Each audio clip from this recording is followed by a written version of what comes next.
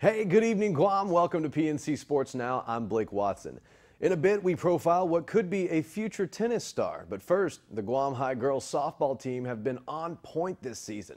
They've won their winning streak to 2 games, and they've done so off the arm of freshman pitcher Kayla Dempsey. Here's more.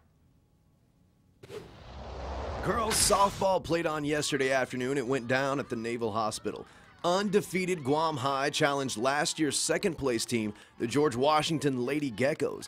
Guam High freshman pitcher Kayla Dempsey, who's coming off a 12-strikeout game, by the way, pitched lights out. She's pretty good, y'all. She notched a complete game and only gave up 1 earned run. GW, try as they might, just had no answer for Dempsey's pitches.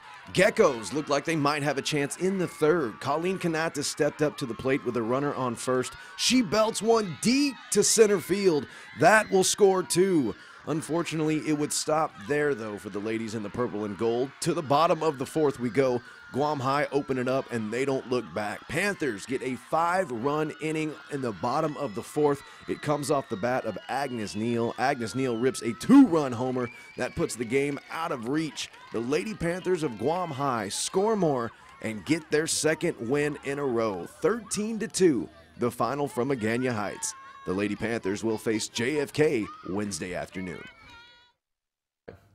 So I was out shooting tennis the other day, and off to the side, I couldn't help but notice a little girl playing off all alone. She was doing so well, of course I had to interview her, right?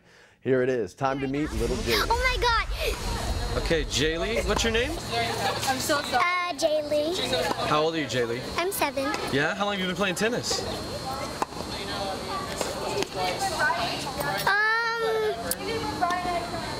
Since I was like 4. 3 years she has been playing tennis, but she's been a spectator of the game her entire life. Little Jaylee has a pretty good role model to look up to as well. That would be big sister Tara Vasita Lee. And your older sister plays tennis, huh? Who does she play for? Nobody. What school does she go to?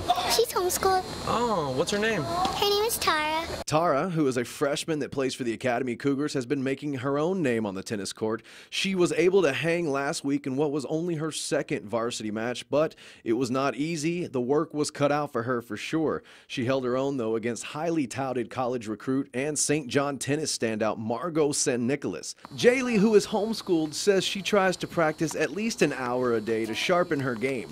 When asked if she plans to continue playing as she gets older, she was a bit iffy, but one thing is for certain, she is good. Well, that will wrap things up for us on the PNC Sports Now report. Don't forget, check us out on the internet, pacificnewscenter.com. Just click the sports tab. Until tomorrow night, my name is Blake Watson. I'll see you at the game.